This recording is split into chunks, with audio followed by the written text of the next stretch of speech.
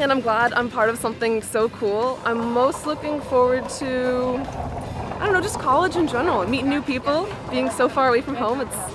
It's refreshing. I'm really looking forward to being on my own for the first time and sort of being able to interact with other people at my own leisure. This was my top choice, so when coming here, I was looking forward to all the great opportunities it gives you. I'm most excited about living outside my country. I've never lived outside Peru, and just like the college experience overall. Connecting with others. Everybody's new, so establishing friendships and bonds would be pretty big for me.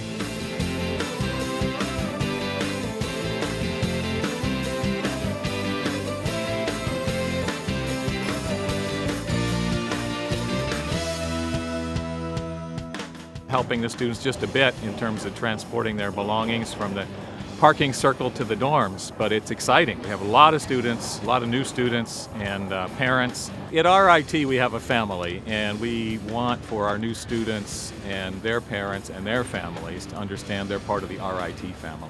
That was really cool. Actually, I didn't think that was going to happen. When he pulled up, I was like, whoa, that's the president. And then he shook my hand and I was like, okay, the president's helping me move into RIT, which was my top choice. So I felt really good about it.